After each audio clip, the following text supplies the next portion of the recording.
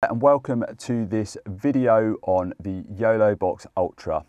In this video today, what I'll be doing is going over all of the functionality of the Yolobox Ultra. I'll be going through all the various different modes, and you can very much think of this video as a virtual manual for the device. And for those people who are thinking of purchasing it or have already purchased it and want to know exactly how the device works, hopefully this video will be super useful. I've already done a video on all of the new features added to the Yolobox Ultra versus the Pro.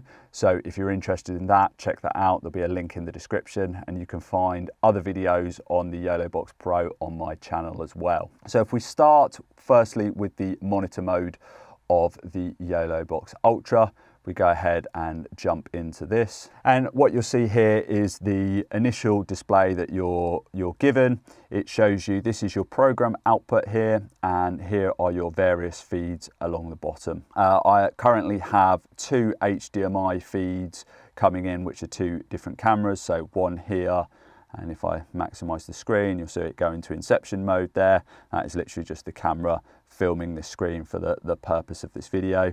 I've got a camera just connected to the back or showing the back of the unit, so showing the different connections. So the 4 HDMI inputs here, I've got one spare that I haven't got connected at the moment.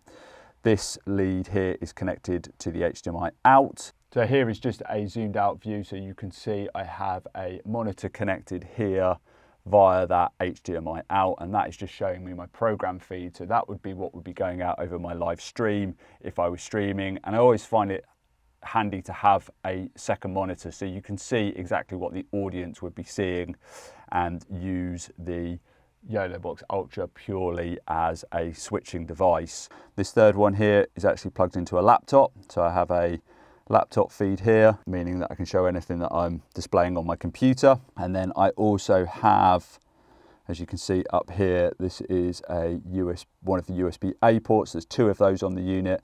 I have a old 720p webcam connected, which looks terrible, but gives you the ability to take in any interface you want over USB-A. And then down the front, there are actually two USB-C ports. One is for power only, but the other one is a data port, so you can connect a USB-C device and send an input in over that as well if you like. We obviously have the ability to add video sources, and if you connect anything, it will just show up automatically.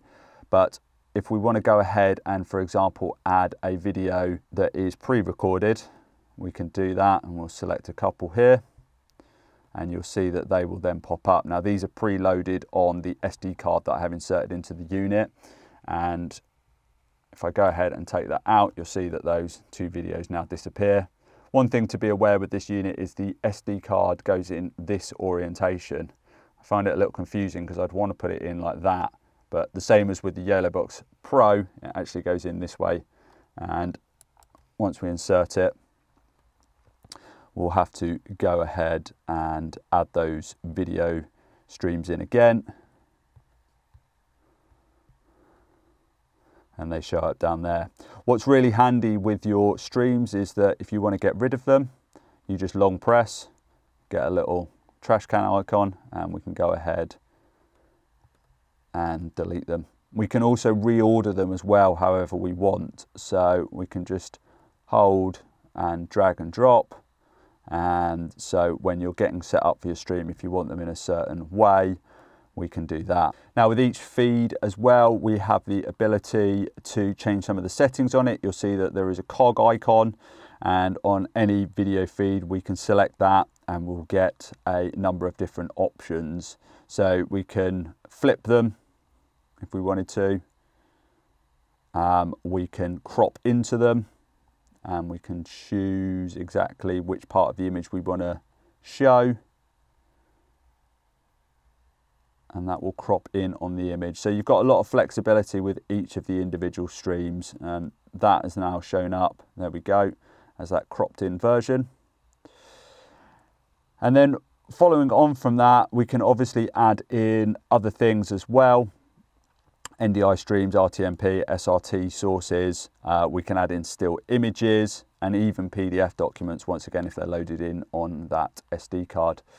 We can then also set up multi-views. So if we want to show, say, 2 or 3 video feeds side by side, we can do that. And if we go ahead and select one, it then allows you to choose your source. So if we select, say, for example, this, and then we get the option of how we want them to be displayed. And we have lots of options here. So if I want to show a little bit more of one than the other, we can even change the color of the surround. And if we've got them the wrong way around, we can go ahead and swap them. So once we're happy with that, we select done, and then you'll see that that shows then as another source down in the selection here.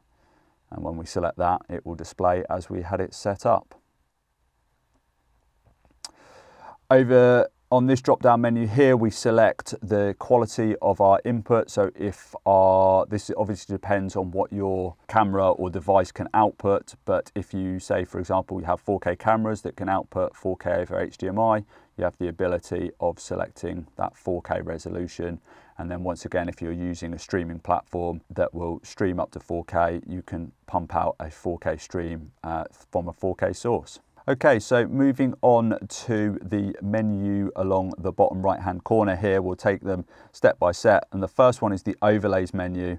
And this, once again, is pretty self-explanatory, but it allows you to add in or create overlays that you can then put on your video as you choose. So if we go for the classic lower thirds, there's a load that are already preloaded for you. And then once we're in the options, we have the ability to customize them however we want. So we can give it a name, and then we can change the name to whatever we want.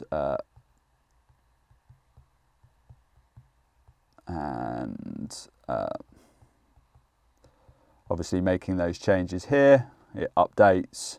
We can change the font, the color, we can add logos, etc. So you've really got loads of flexibility. Once you're happy with whatever you've done, if you hit done, that will then show up here in the overlay section, and putting that on our feed is literally just a matter of tapping it, and to get it off, we tap it again. So very easy to use. The touchscreen on this device is fantastic, very responsive, just like using a tablet or a phone. I really like it, and the fact that we can just kind of touch on and off however we want, really handy.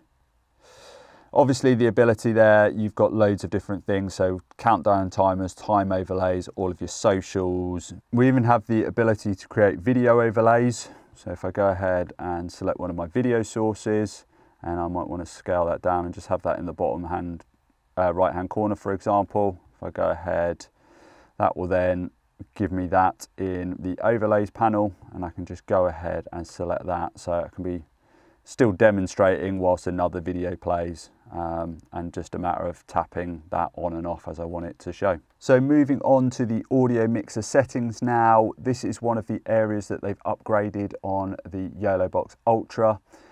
Effectively, what you can do now is you can take audio in from any device that you can connect to this unit, whether it's via HDMI or USB-A or USB-C. And that will show up as an independent source, which you can toggle on and off. And you can see here, I have 2 HDMI connections at the moment, which are 2 cameras. They've both got built-in microphones, so that's showing up. I have a webcam connected over USB-A, and that is also showing up. And what I can do is toggle them on and off independently of my program and my monitor as well. So that's super handy. You've got loads of options within the audio. You have the ability here for AFV, which is audio follows video. So that means that once that source is selected, the audio will follow where the video is. And you can see as soon as I switch to HDMI 2, that becomes a live source. If I switch away from it, it therefore then disappears. So the ability to toggle that on, and as soon as you make that feed live, for that audio source to kick in as well, is super handy. And then obviously when you switch away, you might not want that it to remain on, and so having that audio follows video mode is super handy for each individual source. With the audio mixer as well, you've got the option to full screen it, which is super handy if you've got multiple inputs. It obviously can get a little crowded, and scrolling up and down you might forget about a source at the bottom, so the fact that you can full screen it and see them all there in one go is really handy. You've also got options here for the line in and the mic, which are connected down the bottom here. You can adjust the gain, you can put noise reduction on for them, and you can even have audio fade settings as well if you want, so it'll fade in and out as you select the source. So that's super handy for those people that are wanting to use line in and mic into the unit. Moving on now to the next option within the menu in the lower right. This is the scoreboard, and this is obviously for people that are wanting to live stream and film sporting events. This allows you to set up the scoreboard however you like. This is just a basic option, but here, for example, we can add in our scoreboard here. We can drag it around wherever we want it. So if we pop it down here for a second, we can increase the size if we like. And then obviously we can change the names of teams, the scores. We can add a timer in. We can say what period or half it is, and we've got the option as well to change the styling of it. So we can change the font, the color, the background, the names of the team. Obviously we can add in even team logos, which is handy. So for people that are looking to stream sports, you've obviously got lots of options within here to show your scoreboard for all different types of sports in all different styles. They do actually even have some examples here, which you can see for different types of sports and different types of styles of scoreboards, of what you can do and how you can get them set up. So moving on from the scoreboard into the next option, which is replay settings. And once again, for people that are live streaming sports, this is likely to be of interest. What this allows us to do is select from our video sources which ones we may want to replay. So if we select, for example, our camera angles that are set up on our sports field, and you can obviously select multiple ones, but once we've selected those, we can go ahead and turn on replays and then go into replay settings, and it will allow us to show slow motion, show speeded up, set the duration of how long we want the replay to be, whether we want audio for the replay on or off. Obviously if we're playing in slow motion, probably not. The resolution and frames per second, and we can then even add in things like branding, like logos and intros and outros that we often see in sports broadcasts when a replay comes on. So the ability to do those through these options as well is really handy, and once again, for people that are looking to stream sports, these are going to be of great interest. Moving into the recording settings here, this allows you to set up the resolution of your recording and also do ISO recordings, so isolated recordings, and that is where you record each individual feed separately than your main program. So obviously the program feed is what the audience are seeing, but if you want to capture each individual feed separately, and this is usually for people that are wanting to do post-production and edit the footage for other usage, maybe for social media or for a highlights reel, but the fact that you can do isolated recordings and capture each feed gives you a host of options in post-production. Here you set everything from frame rate to bit rate. You have the option on the Yolobox Ultra of encoding in H.265 if you want, and that's for recording and, as we'll get onto in a little bit, live streaming as well. It allows you to set the recording limits of how long it will record for before it's saved, and obviously if you're wanting to make sure that your footage is super safe, you want that to be a lower amount, you can set it to continuously. It allows you to set up the storage settings. At the moment I've only got SD card inserted, so it's only giving me that, but you can connect a USB drive over USB-C and record to that as well. So moving on to the auto switch options, this is really for people that are looking to stream and record themselves as well as operate the unit. So in order to do this, we just need to set it up. We go ahead and we select which video sources we want it to switch between. We select our duration that it will stay on each one. So for example, you might want to have one as your main video source, and we might keep that on. for say 1 minute. Let's set that up, and then our other one is a B cam, which we want to cut to for only 10 seconds.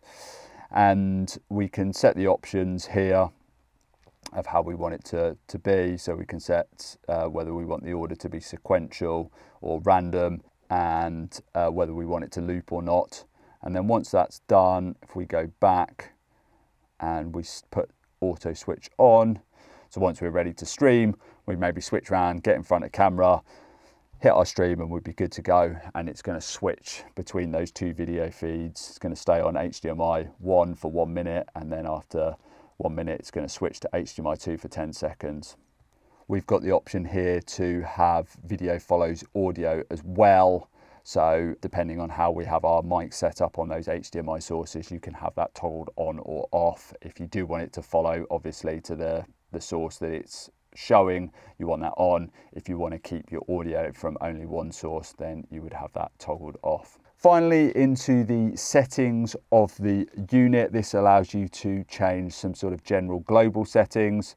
The first one here is the video switching control, and you can either have that from just a single tap or double click. And obviously, if you're doing something that's pretty critical, you want to make sure that the right feed is on at the right time. You might want double click set on, because obviously then you can't accidentally press or brush the screen. We have to double tap to actually get to that video feed.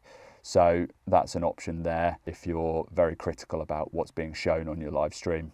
The next option here is how you want it set for when you switch to a video feed. So for example, I have the video feeds down here, and that's set to pause when switching. So you can see as I start a new feed, it will start from where it was. It doesn't continue playing. Sometimes you want them to start again. So we would select resume first frame and pause when switching. So if I go back to that, it will start at the beginning. And maybe you just want that video to continue playing, in which case you would have continue playing when switching, and it will just jump in wherever it happens to be from once you started it playing. This option here allows you to either have those videos looping or stop at the last frame. So when it gets to the end, if we select that, it will then stop. So this video here, once it gets to the end of it, it should, if we go ahead and just go forward, it should stop and not continue playing. Video output settings allows you to change between 50 and 60 frames per second. This is where we select the USB-C out. So the default is for the USB-C is as an input. So if we were to connect a USB-C video source, that would be an input, but we can select that to turn it to a USB out. So we can output video over that if we want to. We also have the option to horizontally flip an image. So it says when encountering the adaptability problem of horizontal flipping of the screen, just turn on the switch. So that's an option there. If you're outputting by USB-C out and the image is the wrong way, you need to flip it horizontally, you can do it through that option there.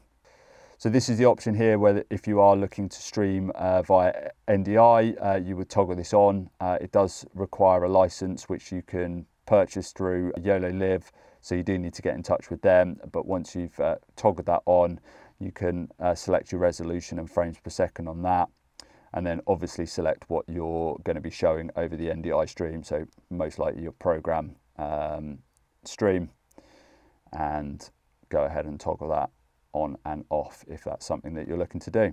These options here concern mostly the transitions and the layouts. So here we can select what we want a transition between sources to be, whether we want just a straight cut.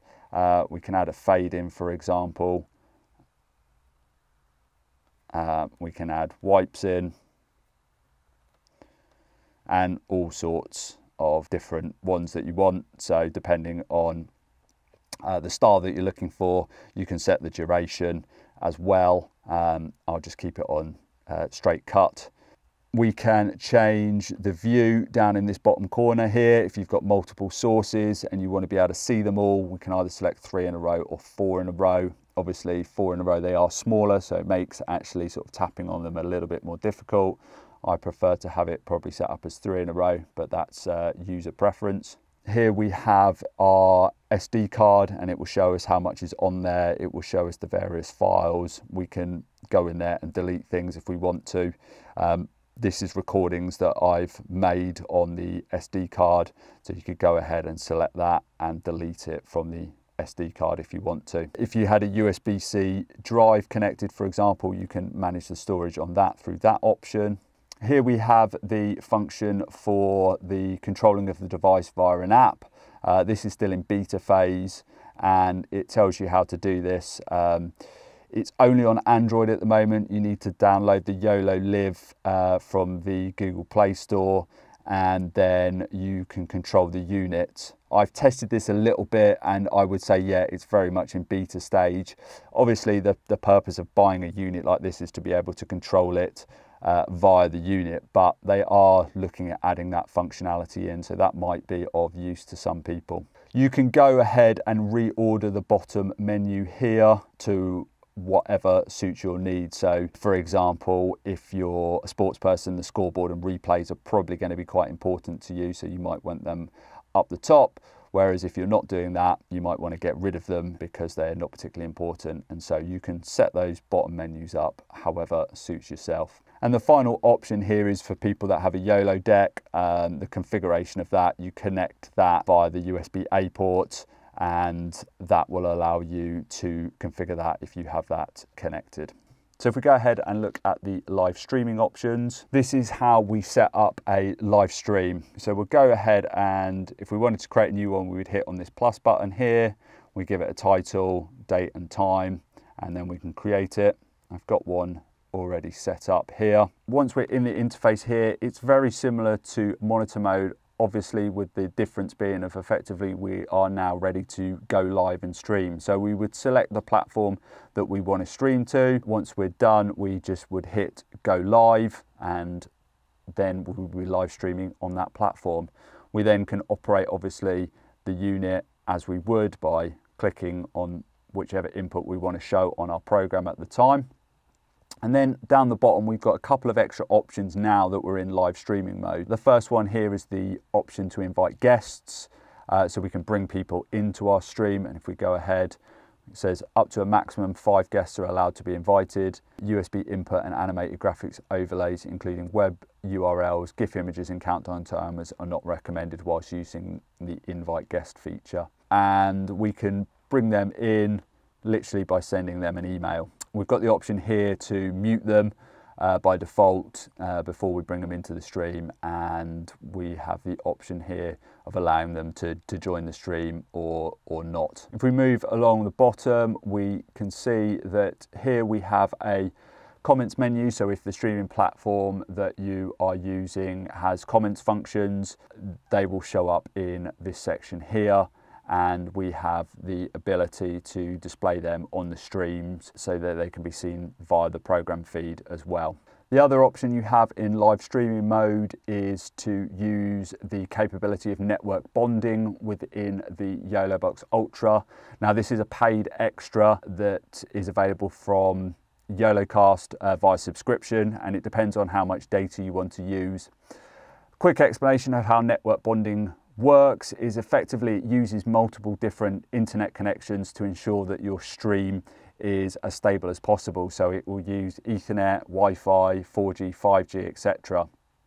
And the sort of analogy for how this works is if you think of a horse pulling a cart. Without network bonding, you'll have your stream pumped over a single internet connection, and we've all watched live streams that become choppy and slow down. And effectively with that single horse pulling a cart, if that horse gets tired and slows down, then so does the cart. With network bonding, you're effectively having multiple horses pulling that cart, and so if one gets tired and slows down, the other 2 or 3 or however many you have will take up the slack, and the cart continues on without losing speed. And that's effectively how network bonding works. So for people that want super stable streams, something that, if that's something that's really important to you, then obviously like I say, it is a paid subscription model, but the ability to be able to do that and ensure the most stable and seamless streams possible is a function now of the Yolobox Ultra, and if you're prepared to pay for that, that's something that you can take advantage of. So the final option now is the new vertical streaming mode that's been added into the Yolobox Ultra, and this is obviously aimed at people using streaming platforms like TikTok and Instagram. And as you can see, I've got the unit set up now in portrait mode, and if I go ahead and jump into the vertical streaming mode, you'll see here how it looks slightly different. Effectively, we have that menu now down the right hand side here and our video sources. And if I go ahead and rotate my cameras around in the correct orientation, and you can see now I have a vertical setup here, and I can stream obviously in a vertical setup mode to whichever platform I want.